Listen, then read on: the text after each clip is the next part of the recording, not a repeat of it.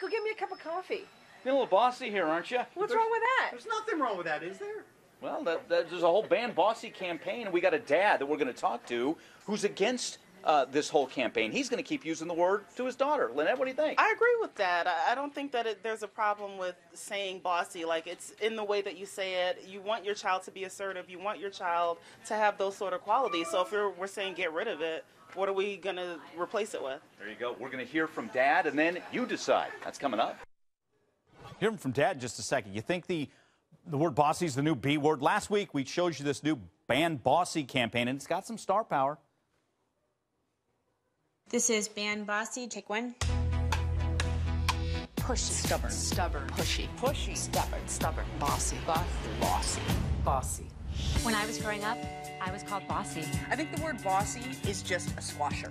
Being labeled something matters. By middle school, Girls are less interested in leadership than boys. And that's because they worry about being called Bossy.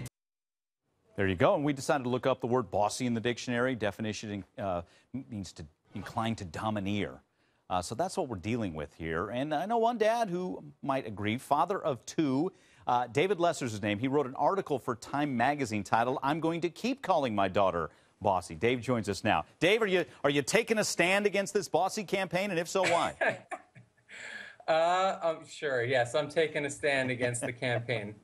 Well, tell me your angst, or tell me why you don't like it, and you're going to keep using the word. Why you go against these big stars who are for this? I'm a big Beyonce fan, actually. Well, I'm going to keep using the word. I'm not against the campaign itself. I think it has noble goals.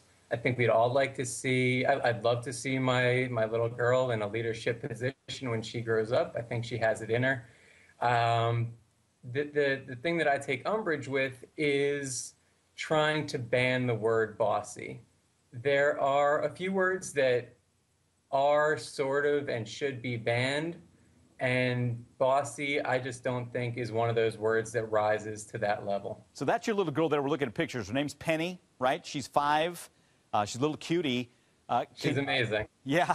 Is she bossy sometimes? And if she is, do you tell her? She can be bossy. I mean, most of the time she is incredibly sweet. She's absolutely hilarious. And most of the time she actually displays some really great leadership qualities. You can see it when she's interacting with her brother or her friends. But there are certainly times where she goes over the line, and I think in order to make her a good leader in the future, she has to know that there are certain ways of behaving that are not acceptable. Got it. So again, with this campaign, the message is that if a little girl hears the word bossy for some, let's say, assertive behavior, and hears it one too many times, that a little girl might shrink back from leadership and just not, that's the whole gist of it. Do you agree with that? Or where do you take that as you try and really foster Penny's leadership capabilities?